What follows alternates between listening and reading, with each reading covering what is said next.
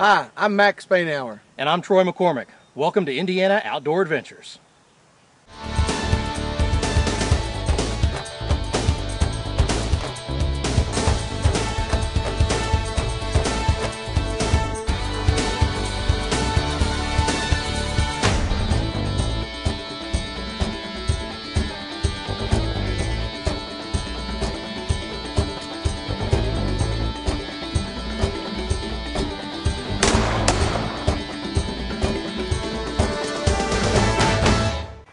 Welcome to Indiana Outdoor Adventures. I'm Troy McCormick, and we're here at the much sought after start line of the Tecumseh Trail Marathon today. The group called DINO, Do Indiana Off-Road, is hosting a 26.2 mile marathon run today in the Yellowwood State Forest. Now we are east of Bloomington, but the start line was supposed to be 24 miles north of here. Last night's clipper storm from the north came down and brought with it almost 4 inches of snow, sleet, and freezing rain. The roads are iced over. It actually became too treacherous to get the buses of over 700 runners in the marathon up to the start line, which was way up in the Yellowwood State Forest. In fact, I made it there and was at the start line, but only a few other people were there. At the about 45 minutes before the race started, the decision was made by the organizers to go ahead and bring the runners and start the event at the finish line. It's taken me an hour and a half just to drive that 24 miles because of the roads have been blocked by cars that have slid off the road. One accident, car slid into a tree. We had paramedics and ambulances and police on site. It really has been a nasty, nasty kind of a storm to try and drive in. The marathoners started about 45 minutes to an hour ago and are off on the run. They've changed the route and they're going to start here at the finish line, run the trail backwards up to station 13, where they'll then circle and work their way back to the finish line. So we're going to try and jump back up the trail a ways and find a spot where we can catch up with the marathon runners and join them as they're out running in a little bit of a nasty kind of a day. The temperature's hovering around 30 degrees. They'll be generating some heat. May have some soggy shoes when they get done and a little wet on top of their heads. But I'm sure they're going to enjoy themselves in the woods because it really is beautiful when you look at it from an aesthetic point of view. Well, let's go see if we can find some runners on the Tecumseh Trail Marathon here at the Yellowwood State Forest today.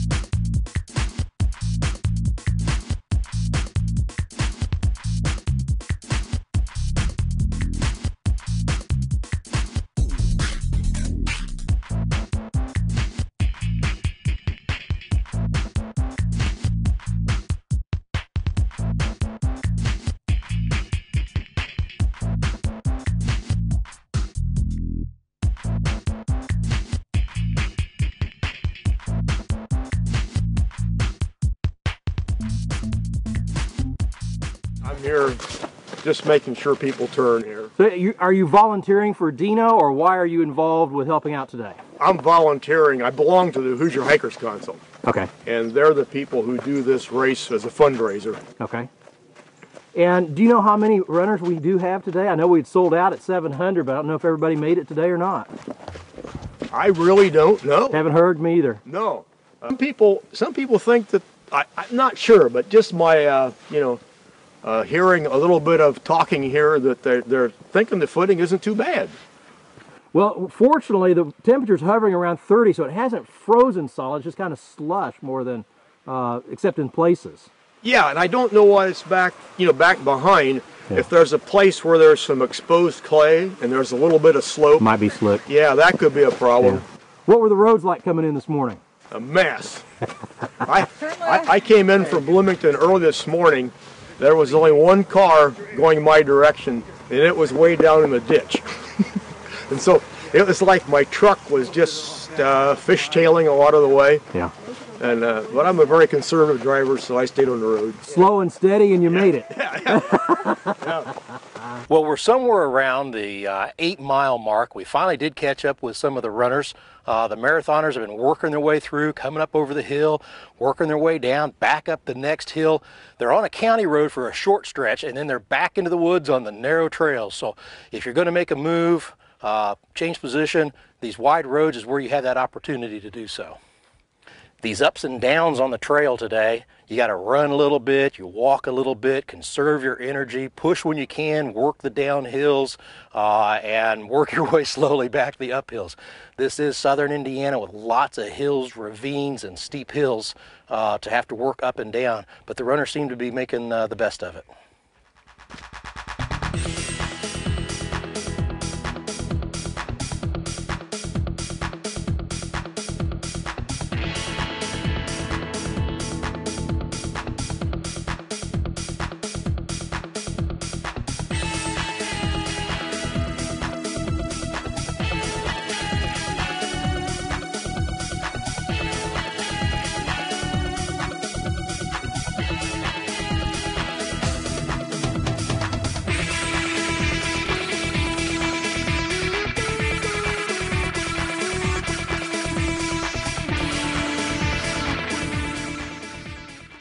Cave Country Canoes, located in the heart of Indiana's Cave Country, offers a variety of canoe rental trips from half-day outings for beginners to 2-day adventures for the more experienced enthusiast. Our canoe trips follow the gently meandering Blue River through the wooded hills of southern Indiana. Abundant wildlife and great fishing opportunities abound. Go to cavecountrycanoes.com for more information about our canoe and kayak trips. Your next adventure is just a paddle away. Here at White House Whitetails, after 20 years of growing trophy bucks, we have developed a product called Buck Bullets, a hybrid supplement. Buck Bullets is not only designed to be an excellent attractant, but also a fully loaded supplement to improve antler growth and health of your deer herd. It can be used in your backyard wooded area or in your hunting area. You too can add at least 10 to 20 inches of antler to bucks in your hunting area the first year with Buck Bullets fully loaded hybrid supplement. Sugar Camp Lodge offers some of Indiana's finest trophy deer and wild turkey hunting opportunities. We have 400 acres of woods, marshes, and farmland that provides amazing habitats to hunt. You'll enjoy great meals and accommodations in our beautifully remodeled 1850s lodge. Sugar Camp Lodge is available for meetings, get-togethers, and special occasions. Visit us online at www.sugarcamplodge.com for more information and to book your next hunting adventure. After serving our country, serious injury shouldn't prevent our veterans from enjoying life. Paralyzed Veterans of America works with veterans to ensure that their health care and benefit needs are met, provides assistance with career needs, and offers challenging and rewarding activities.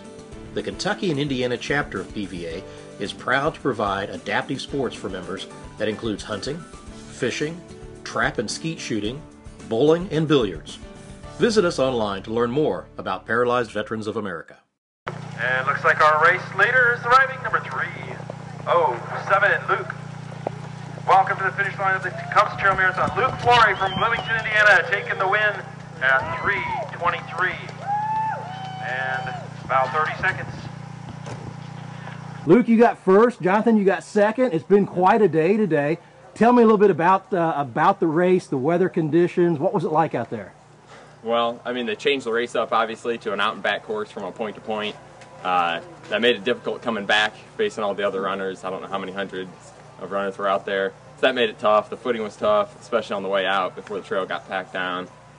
But, yeah, I mean, it's a tough race. That's what you sign up for here, though. That's what you get. This is my third year running it, third year in a row. Yeah, and what about the hills with the snow and the slipperiness of it was actually not as bad as I was expecting it to be, you know, with the snow. And there's so many roots and rocks on these trails out here that in some ways the snow packing down on top of that almost made it run smoother. So I sort of have weak ankles, and usually the terrain out here slows me down, but it was almost like a nice smooth layer. It was a little slippery here and there, but yeah, it's kind of the day you just go out not knowing how you're going to feel, and I was happy. So yeah. Good. Now you guys are both from Bloomington? Yep, we're both from Bloomington. we train together probably three or 4 days a week. So. Yeah. How do you train for a marathon like this? Well, we train for other road races. Jonathan does triathlons and cycling quite a bit. But we train for the Chicago Marathon, and this is just kind of an end of the season thing. This year we did something a bit different. There's a trail over south on 446 called Pate Hollow. Yeah. It's about a 6 to 7 mile loop. So it's really similar, rugged terrain. So we do laps of that because it's closer to town. I know in years past we've come and like previewed this course, but we didn't really have time this year. And no. So. Of course, if you'd have previewed it this year, you'd have missed the first half of it anyway. That's true. Right, yeah. We'd done it a couple times, so we were pretty familiar with it. So yeah. Coming back, you had like salmon going upstream with all the other runners, but you knew the trail. Well, you could see it. Going out, there was only a couple sets of footprints in front of me, and I could tell a couple times where they had gone the wrong way and then turned around and come back, but fortunately I had a few tracks in front of me all the way out. How much of the race were you leading? I was second at the turnaround. I thought I was going to be about fourth. I don't know what happened to the two guys in between. But then I caught the guy that was leading, I think at about mile 18. Mm-hmm. Then the whole time after that, you're running scared, thinking somebody's coming after you. I know this race has been won before by people coming, catching people the last mile. Just around the lakes, probably some of the most rugged terrain. It's real windy and up and down. When it does get narrow and windy, I mean, you really can't pass at that point. Well, it wasn't too big of a deal, for us. There wasn't a lot of passing, but fortunately, the slower runners, the people coming against us when we're on our way back, most of them just moved over for us. Yeah. So that was not as bad as I thought. So this morning when I heard it was out and back on this single track, I was pretty freaked out. But people kind of give each other. I got up to the start line at 9:15. And of course, there was nobody there, and it took me an hour and a half to drive the roads to get here, and I missed the start. What's it like when you've got that many runners at the start line? Is it a mad rush to try and get ahead? How soon did the trail narrow down where you wanted that position? Well, we had a bit of a road since we're doing it backwards. Usually from the start, that you don't have long at all before the trail narrows, but it's not too bad because you're out there for 3.5 hours or something approaching 3.5 hours, so you're not too worried about getting ahead real quick. And there's enough time on the road, just kind of in and out of trails and roads, so you've got that. And people are so courteous. This is not a scratch and claw type race, because you come up behind somebody and say, "Do you want to pass?" Just step off the trail and go by. It's not too bad. Great. Hey, well, congratulations to both of you. Thanks for the time. Okay, well, we're at the finish line. Brian from DINO is with us here, and we've got the winners just came across the line. Had a real nice time, a little slower than last year, but not too surprising with the conditions. Yeah. Tell me a little bit about the race itself. Oh, this race is a trail marathon. It's called the Tecumseh Trail Marathon. This is our 8th year. It's a fundraiser for the Hoosier Hikers Council. Okay. And the Hoosier Hikers Council built the Tecumseh Trail. And they built the Knobstone Trail. They're trying to connect those two to create about a 150-mile length hiking trail of the Knobstone Trail, and it would include the Tecumseh and the current Knobstone Trail and the area in between that's being worked on right now. That's a lot of southern Indiana. Yes, it is. That's a big piece. It goes all the way from Martinsville area all the way down to almost Louisville. That will be a huge hiking trail. So we're in Yellowwood State Forest right now. That's right. In Brown County. Yep. And how far? I'll have you tell us about the change in the race. Originally, it was 24.2 mile marathon. Is that what it was? 26.2 miles is the marathon distance. 26.2. Now, our unusual storm that came in last night dumped all this pretty snow, but it made the roads treacherous. It did. Tell me about having to make the decision to change things this morning. Well, the decision was actually out of my hands. So what happened when we got up this morning is we noticed there happened to be several inches of snow on the ground, and we were thinking about what might happen with the buses, because we have to bus our runners from the finish line, which is right here, up to the start. And that's almost an hour-long bus trip to get them up there to the start. And so you're we got a talking call. about 700 runners? We've got 700 registered. Usually we have about 600 that would actually run. 600 650 would actually run. Okay. And so the bus company called me and said they're not going to do it. So the decision was made for me, and we had to come up with a backup plan. Fortunately, I had enough time before I actually got that call to think about how we were going to work that, and we created an out and back course that started and finished right here at Yellowwood State Forest. They didn't use the first half of the normal course at all. They just ran backwards on course, turned around, and came back. Okay. Now, we had close to 650, 700 then, we're actually running. I was one of the guys that was up at the start line, so I missed the start here at the finish line. But we found the runners eventually. So tell me about the launch of the race. How did it go, and how many did you have? I don't know the exact number yet. We haven't actually got everything squared away in our computer system, but I'm going to guess that we're probably in the mid 500s range. I know the weather has kept some people away. So probably 550 to 600 up there. Upper end would be about 600 people. So it was a little challenging. We had some people who did go to the start. They're not. It's not suggested that they drive themselves to the start, but some do. And those that did that, they had to find their way back. Which we all did. And it was so we had some late starts. We're going to give them a time credit so that they actually can see their real time compared with all the other runners. With the change in the race, going up to what, mile 16 or station 16 and then back. Did you end up with the same amount of distance? Yeah, the distance is the same. A marathon is always 26.2 miles, so we ran to about the 13.1 mile mark, made a U-turn, and came right back with them. I mean, you know, that 26.2, that's a fair piece to run in conditions like this. Yes, and this is a tough place to do it. The trails here are very challenging. They're very steep and can be narrow in places, and with the snow it makes it extremely hard. It's an extremely There's hard a lot race. of elevation change over and over again. Some of the trails are kind of rocky. Of course, one of the runners was telling us the snow actually helps cushion where normally you have the exposed roots and rocks. So true. Hey, you got to find the positive in everything. That is true. You know, Brian, I'd like to go ahead and tell me just a little bit about DINO and some of the other events that you do during the year. Well, this event, as we mentioned, is a fundraiser for the Hoosier Hikers Council, and it's unique in the way we partner up. But DINO stands for Do Indiana Off-Road, and we have about 22 different events every year. They're about half trail running like this one, but we have all distances from 5K on up to this marathon. And the mountain bike series that we offer has 7 races throughout the year, and you featured that on one of your shows earlier.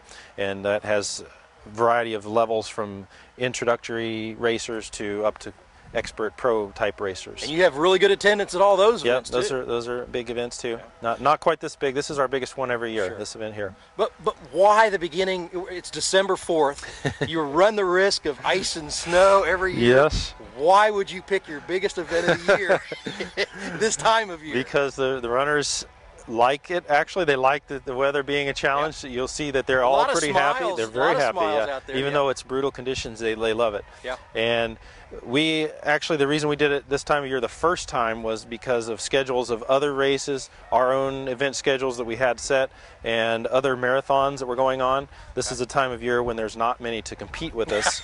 So we put it here, and it's stuck. It seems to be the date that's stuck. This is eighth year? This is the 8th year. 8th year. So and I talked to some of the volunteers, and they've been coming for years to help out. Yeah, the volunteers, most of the volunteers on the course are from the Hoosier Hikers Council, and they do a fantastic job. They really go all out to provide for the runners. Some of them have hot foods at the aid stations. There's music. I think you were at that aid station. Oh, we had some great Christmas music playing. The little bridge across the creek was decorated in Christmas decorations. Yeah, they do a fantastic job. They get into it. Tell me about the aid stations. If we had normally been from start to finish, how many aid stations are there, and what is their purpose?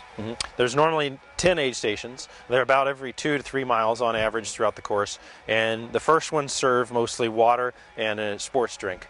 Then as you get farther along, we start offering other things like cookies, pretzels, bananas, energy foods that they can take. Some of them have hot liquids to drink, so hot cocoa or soup to help for those people who are getting really cold. So the goal of those aid stations is to support the runners. It's also a place where we have ham radio communications to make sure if anybody's hurt, sick, or needs to drop out, we take care of them at those locations. And I parked next to an ambulance at one point too, so we've got EMTs on site if anything were needed. That's correct. Yeah, the ambulance roams around as needed to different locations should there be a problem.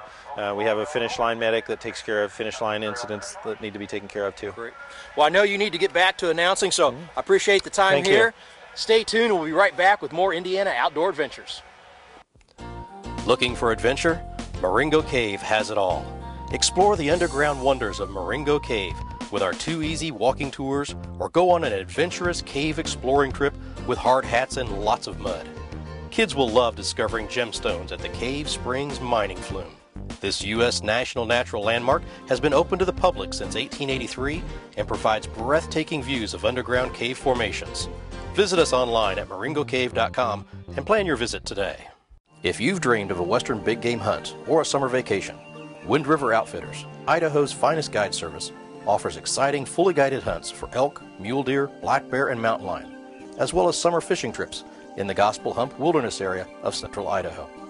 Accessible only by foot or horseback, the area reserved exclusively for Wind River Outfitters provides exceptional hunting opportunities. You'll enjoy hunting on a whole new level. Visit www.windriveroutfitters.com for more information. The Old Goat Trading Post in Bloomingdale, Indiana offers not only traditional fur hides, hats, and mountain man-like apparel, but beautifully crafted spirit hides. Artistically sculpted from elk, moose, deer, and buffalo hides, they are the perfect wall hanging for your home or vacation cabin. The shaved hair sculpture and original painted scenes combine to create a natural canvas and work of art. Visit www.oldgoattrading.com for more information. Follow Indiana Outdoor Adventures online with Facebook, Twitter, and our website. Stay up to date with our exciting adventures as we're out in the field filming and meeting new people.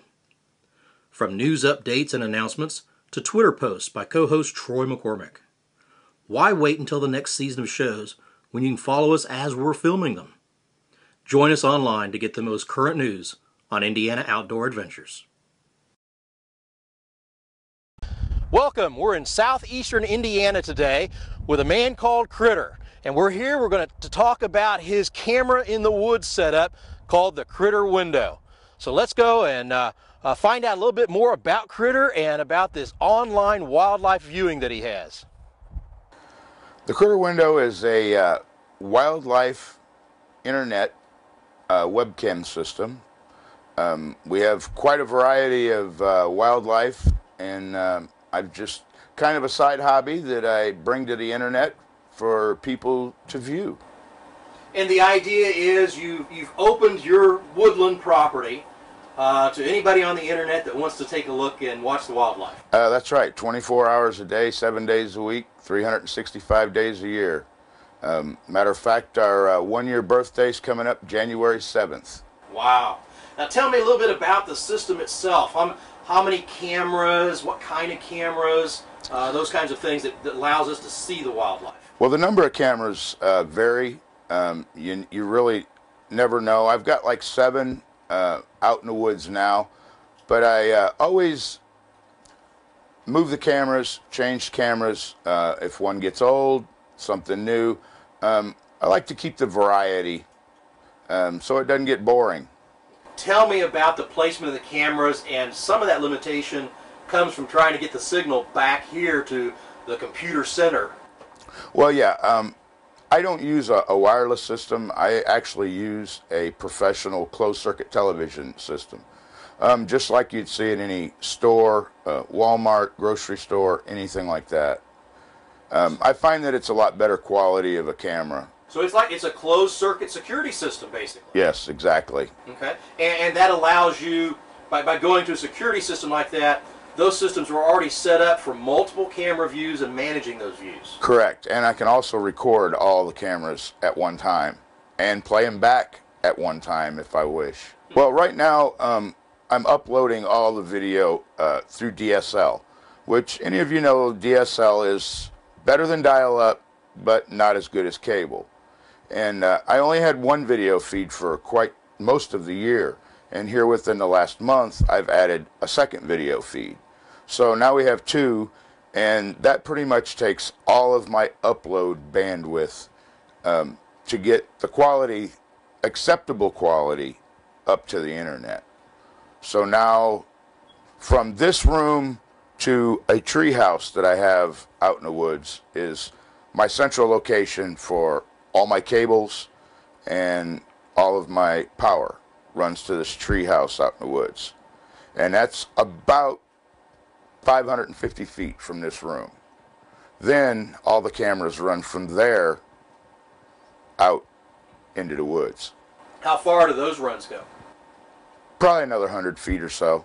I get people from all over the world, all walks of life. I get a lot of bird watchers. I get a lot of retired or disabled people that can't get out into nature the way they used to. And that's what most of my group is. Now, you mentioned from around the world. Give me some examples of where are they from? I have viewers from Europe, the UK, French, Canada, had one in the other day from Japan. We've had just about every country in the world at one time or another has been to the critter window. Right now I have 2 video feeds, and each video feed has 2 cameras each. So whichever camera has activity on it on that particular feed is the one that we will see. So if there's nothing going on any of them, then it just sits kind of still and waits for something to come along. Okay. And you do help that along a little bit by putting out some corn, some suet cakes. Yeah, I have a feed mixture that I've pretty much come up with that works well here with the different critters that we have. I feed a mixture of sunflower seed, cracked corn, and whole corn. Okay.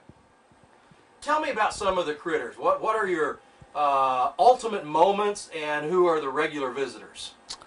Regular visitors are umpteen thousand birds.